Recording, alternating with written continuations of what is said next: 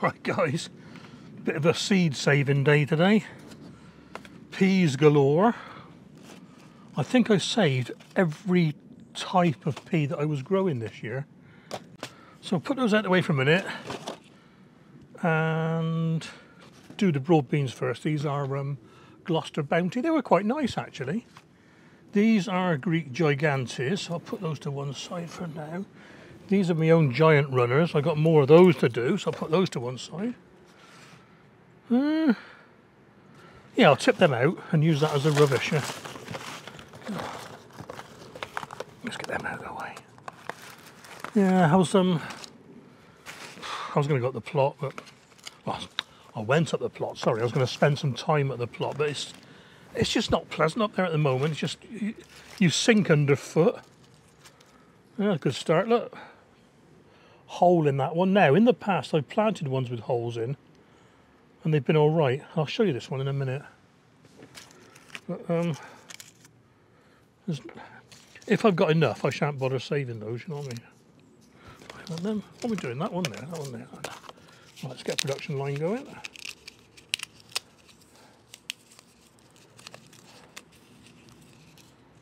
These Gloster Bounty. Yeah, these Gloster Bounty were from the Heritage Seed Library. They were quite, they were tasty. Didn't win a show, didn't win the Bartley show, because they're not, I don't know, even enough for exhibition, you know. Fussy so-and-sos, but let's put that there. I'll tell you what I'll do, I'm just going to pop them all in and inspect them later.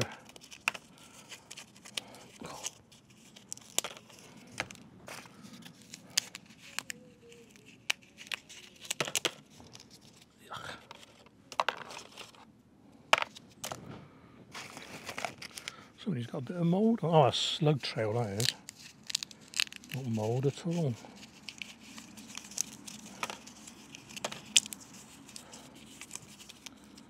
Right, back in a bit. Well, I've got a fair few decent beans. Oh, there's one there, I missed that one. Put that one with those there. Now, here's one for you then. Let's get my camera, let's get my phone on, hang on. Right, here we are. Now, I mentioned about ones with holes in. Look at that lot there. And some of them got 2 or 3 holes in. Now, I remember, I did a video, I think it was last year or year before, I had success planting ones with holes in, but not when they're near the, what you call it, the embryo. I mean, most of the pod, most of the seed is a food source, isn't it, for the emerging seedling, but this is where the genetic material is at the front, so I probably won't keep those. But here's what to look for in the pods. Look, there's that telltale holes. I'll pod these ones on camera so we can see where the holes are. Right, yeah, like I said, let's do these. There's the hole there, so that one there should have a hole in it. Yeah, there it is. And that one's all right. Sometimes I've noticed, I've done a few of these, look, there's a hole, but the sneaky little bugger's crept along and popped into a different bean. There's the hole there, so you'd think it'd be in this bean here. And there it is. And it's luckily, it's at the opposite end, so we'll keep that one. And it's weird though, I mean, this is what I was going to say. Now, these are heritage variety. Now, heritage, don't get heritage mixed up with heirloom, because heritage means it's an oldie worldy one, it's died out and people are trying to bring it back for some reason. Heirloom is the new word for open pollinated. Anyway, heritage, right, so you've got to ask yourself, why is it heritage? You know, why did it die out in the first place? Where's the hole there? Could it be that the Gloster Bounty sort of died out? Here we are, hole there. Yeah, not sure about that one. Could it be died out because they're susceptible to whatever beetle it is, pea beetle, broad bean beetle, whatever it is, you know? Could be, couldn't it? Because my other Bunyards exhibitions, which I didn't save seeds, but I shelled and peeled a lot, you know, for freezing, and I don't remember seeing any holes like this in them.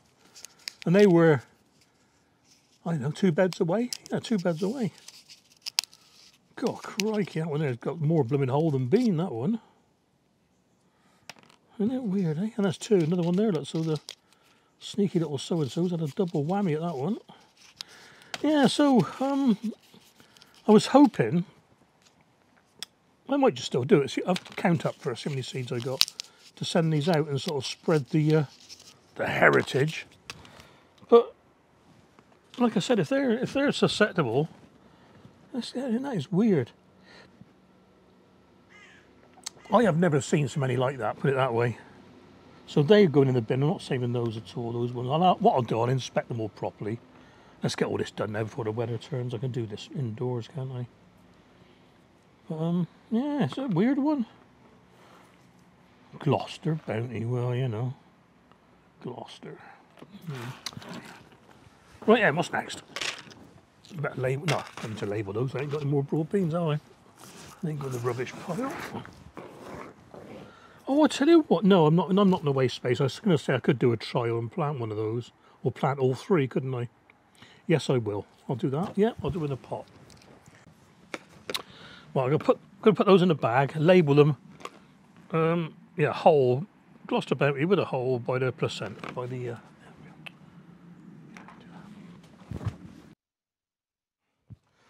Right, just started splitting, grating out with these.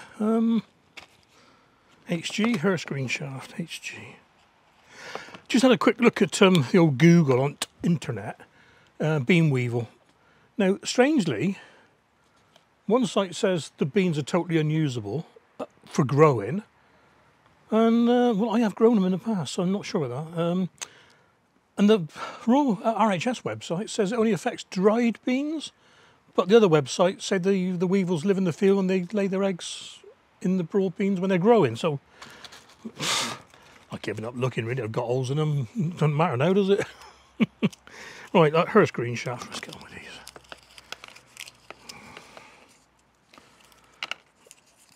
these. Lovely. These are good on a show bench, these are. That's why I've saved these. Look, manky seed there. So the sort of thing you want to do with a bit of music on, isn't it? Well, if I did that, I'd get a copyright strike by YouTube. Things I do for you people. Forego my music. My favourite music is reggae. Especially, well, the stuff that was made popular by the Trojan label in the UK, but I just love the authentic Caribbean type one, you know, the original 1960s type reggae. Dead raw, you know, chinga, skenga, skenga, that sort of thing. To me, it's something you can associate with the artists on stage. You know, I saw a few while I was out there, actually. That was in the 80s. Saw a few concerts, usually on a, I don't know, a dirt or gravel car park somewhere with a scaffolding stage with some planks on it and a couple of big old Marshall amps, you know. Brilliant. A couple of bottles of Red Stripe, Appleton rum or Mount Gay rum, they're my two favourites. Did quite a few rum tours. I might have told you this before, actually. Rum distillery tours. Interesting stuff, apart from the fact you get loads of samples. We did, I may have told you this before, but we did a tour of the Mount Gay factory, distillery. Cut a long story short, at the end we got our free samples. Me and Pepe Le Pew, another chief. We outlasted everybody else, and there's just the two of us left, and another tour came round. And because we got friendly with, now I can't remember his name behind the bar, I'm sure it was something like Marcus. I got some photographs. I think I'm sure I've told you this before. But he gave us some of their samples. Then that tour went. Another tour came round, and we did 3 or 4 tours in the end. And on the last one, I was given a talk behind the bar on how to drink it, look at the colour and the clarity and that. So funny. Right, that's those done. I'm going to leave that bunch till last, because a lot of them. Oh no, slugs eating my blooming label. And this one, that's just started to go. Look, oh no. So that's either Felton first, or, oh jeez. Oh. Well, they're Douce Provence. I grew 5 lots. I didn't save snow peas. So they're either Felton first, or, right then. Detective Steve has had a quick look, and I know what they are. I know what they are.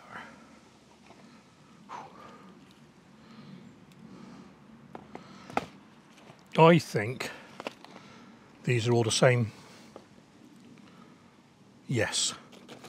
I didn't save any Kelvin and Wonder, that's what it was. So these Douce Provence, first green shaft. And Kelvin and Wonder are short, so there's no Kelvin and Wonder. What I'm going to do is, oh jeez, they look the same, no? I'll tell you what, let's have a look at the colours inside. And they're green. And they're greenish.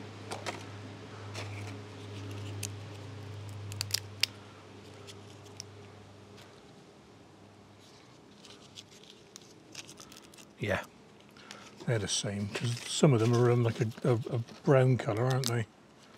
Yeah. This is why you should always write on the blooming containers, isn't it?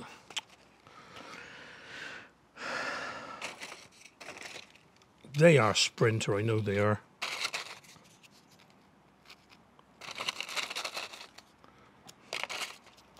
Yep.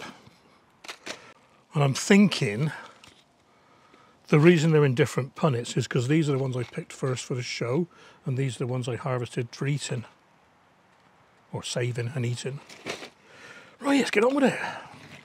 Back in a bit, guys. And what I'll do, see that one I didn't mark. What I'll do on that, I'll put Sprinter.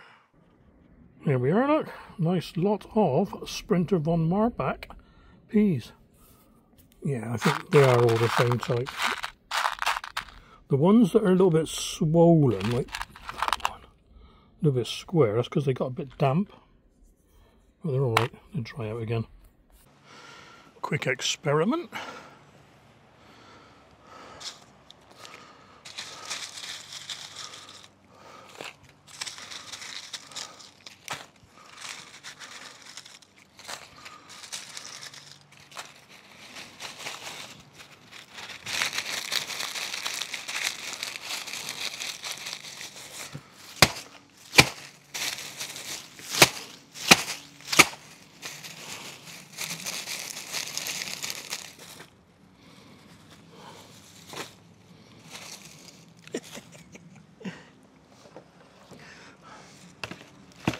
Well, that was a bit quicker.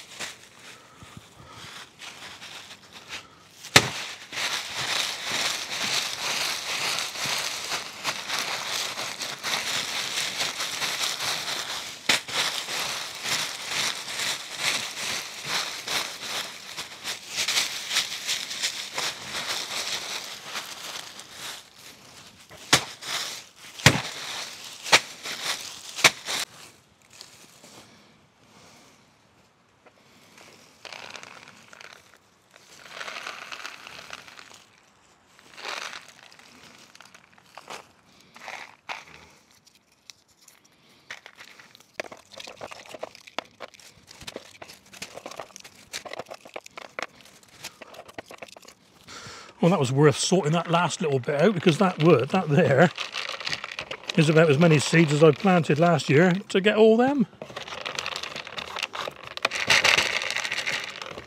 Well, there we are, guys. Quite a few Douce Provence.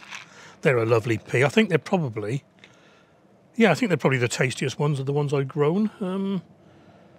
Then the Sprinters, the Sprinter von Marbach, and then the Hearst Green Shaft. They're all nice when they're fresh and young, though, aren't they?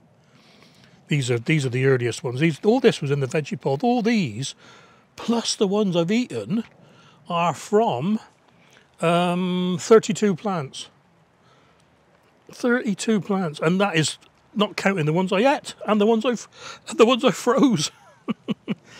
Right, it is raining now, so indoors.